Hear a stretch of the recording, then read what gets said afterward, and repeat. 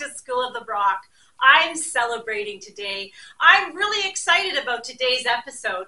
Do you remember last week when we talked about the feel-bad part of the Easter story? Yeah, we talked about Jesus' death on the cross, and that was the hard part of the Easter story to listen to. This week, we get to move on to the really feel-good part of the story, the part about how Jesus rose from the dead, and that's why I'm celebrating. Jesus rose from the dead. Of course we should celebrate this. It's the part of the Easter story that I love the most. Now, over the last 3 weeks, we have been exploring prophecies about the Messiah found in the Old Testament. And we've talked about how Jesus fulfilled them.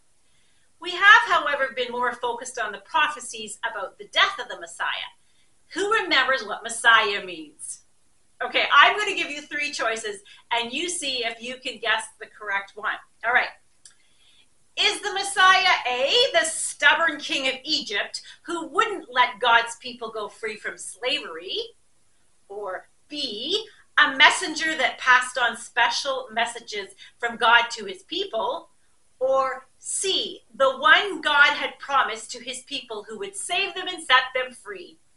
Go ahead and shout out your answers. You are correct. It is C, the one God had promised to his people who would save them and set them free. This week, we'll focus on a prophecy specifically about his resurrection.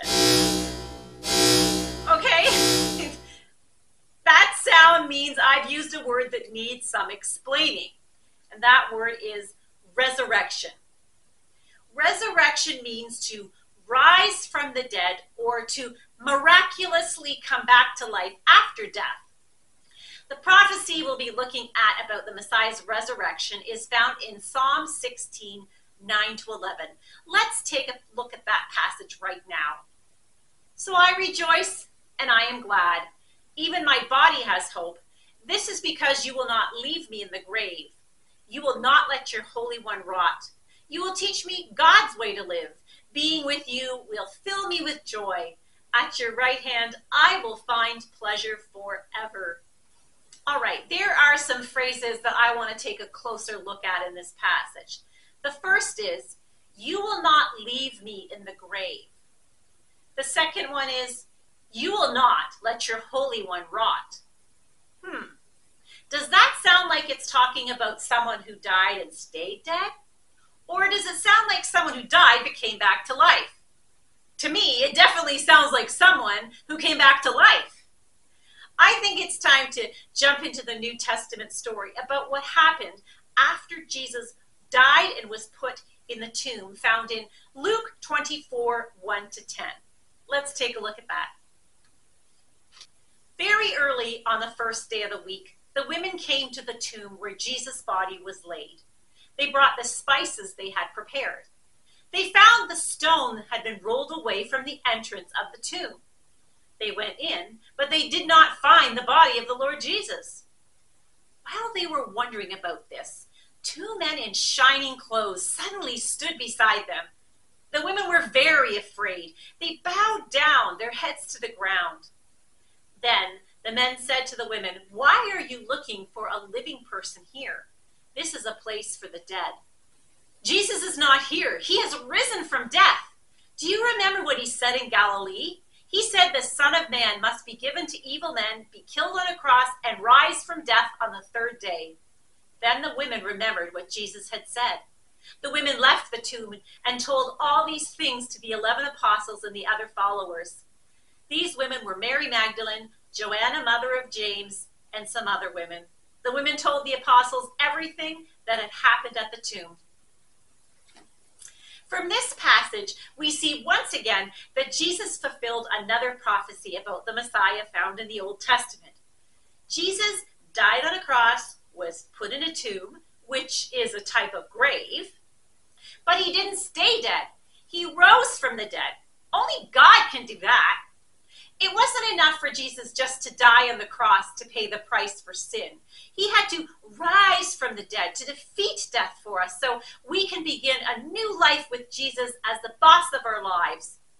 then, when our bodies die, we can be raised to new life in heaven and live forever with God. If we had kept on reading in Luke 24, we would have seen that Jesus didn't just vanish after he rose from the dead, but he appeared to many people. This went on for 40 days before he returned to heaven. Let's take a look at the second part of Hebrews 1:3. He provided the way for people to be made pure from sin. Then he sat down at the right hand of the King. Hey, doesn't that sound familiar? Let's look back at the last line of the prophecy in Psalm 16 that we read earlier. It says, "At your right hand, I will find pleasure forever." You see, Jesus continued to fulfill prophecies even after he returned to heaven, and he will continue to fulfill even more prophecies that have not yet come to pass. Over these past 4 weeks, we have looked at prophecies from the Old Testament about the Messiah's death and resurrection, and we learned that Jesus fulfilled them, proving that he was the Messiah. Some parts of the Easter story are hard to hear, and some make us feel good.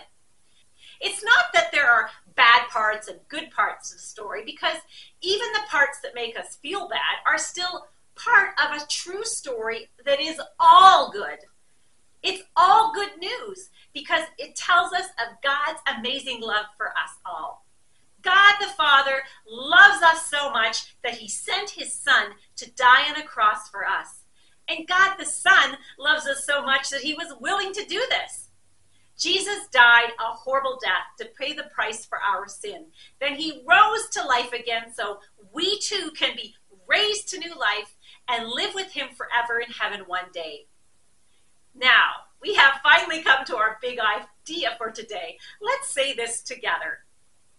Jesus, the Messiah, rose again so that we too can be raised to new life. The cool thing is that when we believe in Jesus and make him the boss of our lives, our new life begins. Jesus begins to help us become more and more like him. And we can be sure that one day after our bodies die, we'll join him in heaven forever.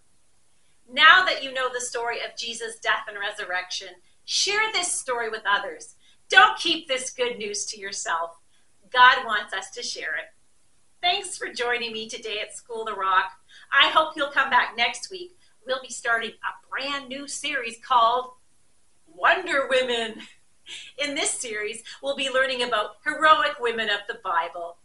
Happy Easter to all of you. Bye for now.